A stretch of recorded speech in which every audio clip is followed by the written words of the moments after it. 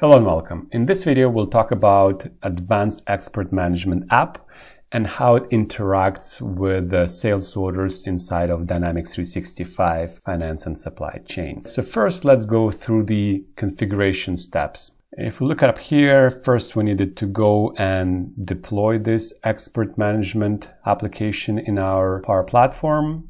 Then we had to go and register an application, create a secret. From that point on, we have to go and create that app user. And then we would go to D365 F&O and configure the product compliance or advanced export management configurations. Once the app has been deployed, here's our export management app. Here we can create our jurisdictions. So jurisdictions is a collection of codes, categories, restrictions, exceptions, and licenses that are applicable to a specific region. So let's just go and, for example, create a new jurisdiction. Click on new. Let's say it will be ITAR, save and close.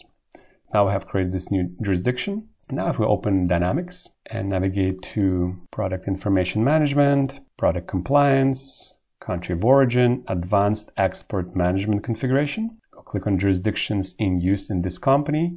And if we click on new, we'd be able to select our company, let's say USMF, and then we'll be able to go and pull from the list of those jurisdictions. You saw that I created ITAR just a couple of seconds ago, but due to dual write, the synchronization happens quite quickly. So I can select that one and click OK. So that means that for the US entity USMF, there are two export management jurisdictions that are applicable, EAR and ITAR. You can go and activate that. Now, if we go to the general, here's how we connect that export management app to our Dynamics 365 environment, right? So that's where I had to enter my secret, application ID that I have created in that configuration step, right? Once everything went smoothly, you would see the status should be all three checkboxes should be checked. Now let's go back to our export management application and let's start configuring a specific jurisdiction. In this case, I will continue configuring that EAR, which is Export Administration Regulations. Click on that. That's where you see there are multiple sections. Here we define our codes. So codes are assigned to release products in F&O, and we will do that as well, right? So we have to define the code in the context of a specific jurisdiction. And then there are categories as well, right? So we can define specific rules that are applicable to specific categories. Now, if we scroll down here, we have restriction and then exceptions section. So I have created a single restriction. Let's just click on that. This restriction is specific for the country of Benin. So let's just go through the few options. So the naming and the user message, this is what we will see on our sales order when we run that export check on the sales order or sales quotation inside of Dynamics 365. Now, when we try to post certain documents to sales order quote, so for example, sales order confirmation, picking list, packing slip, invoice, etc., the system gives us three options. Is it just an informational message, basically a blue bar on the top of the screen? Is it a warning, a yellow bar on the top of the screen? Or is it a hard stop, red bar? We would not be able to post that document. So in this case, I decided to pick a warning. So it will allow us to proceed, but will give us that yellow bar on the top. Now we have two choices on the rule type. So this rule is defining a restriction. So basically, if the conditions are met, that means this type of products is not authorized to be sold.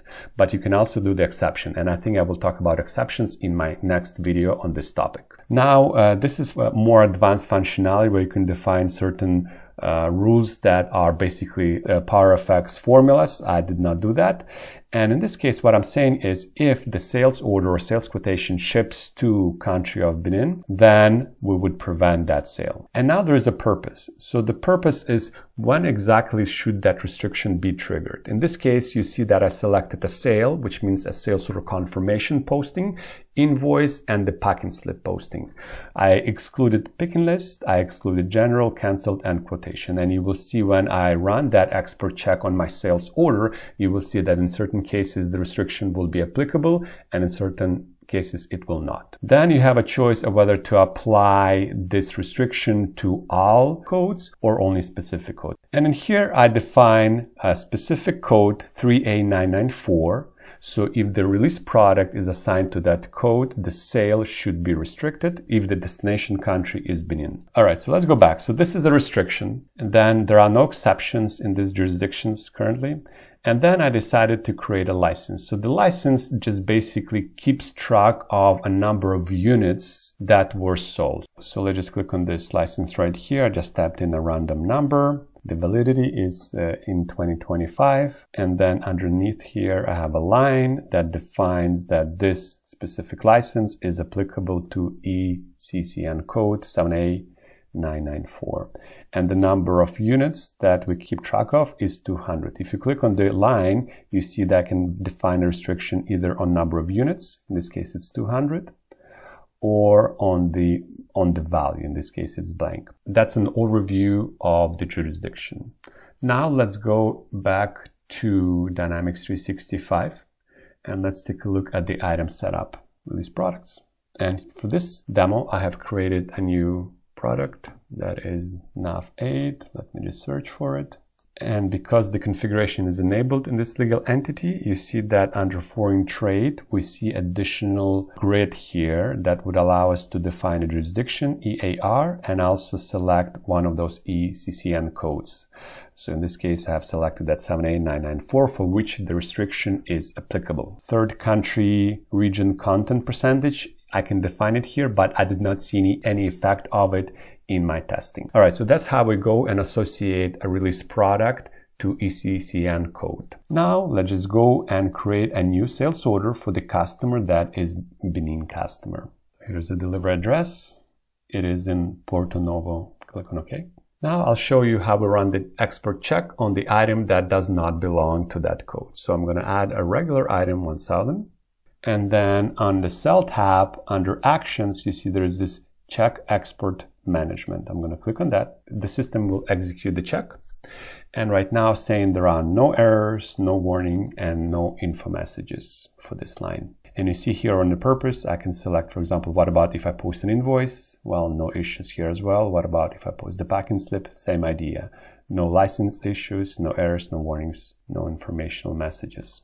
Now I'll go back here and I'll add the second line for my NAV8 item. And let's say the quantity here is 10. Now I'm going to do the same check again.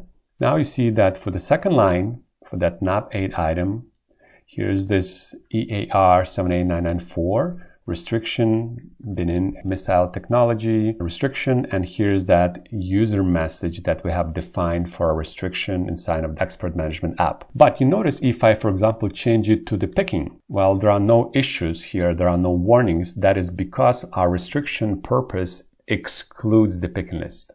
Same thing goes, for example, for the quotation, right? No warnings here. But if, for example, I select the purpose of invoice, then I see my warning message right here. So these checks are just checks, right? We're not posting any documents. This is just for information purposes. Now I'll go back here and I will attach a license to that sales order. It cannot be defaulted based on my knowledge. So we can attach a license in multiple places. First, I'll go to the sales order header, scroll down into export management license. I will select my EAR jurisdiction. And then under license number, I see that random license that it will expire December 31st. So you can do it this way.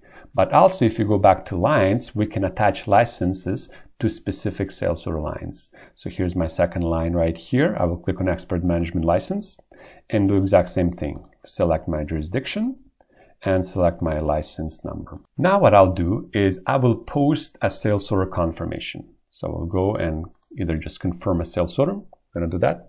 And now we'll see how the system will behave, right? Remember, the quantity here is 10, right? So the first is that yellow warning message. We already saw that when we did the check, right? Again, nothing new here. It's the same message that we see. It did not prevent us from posting confirmation because that is a soft stop warning. Also, if we go back to our export management application and open that license again, click on the lines, you see that right now current quantity consumed is 130 and the quantity available is 200. But there's this little calculator button right here, and I will click on calculate, and you see that the quantity has increased to 140. That is because of that 10 units that we just confirmed on that sales order. And the same thing goes for the value. Right now it's 145 to 100. Click on calculate and it changes to 157. So unfortunately, that's a manual check, but that's just how the system functions currently.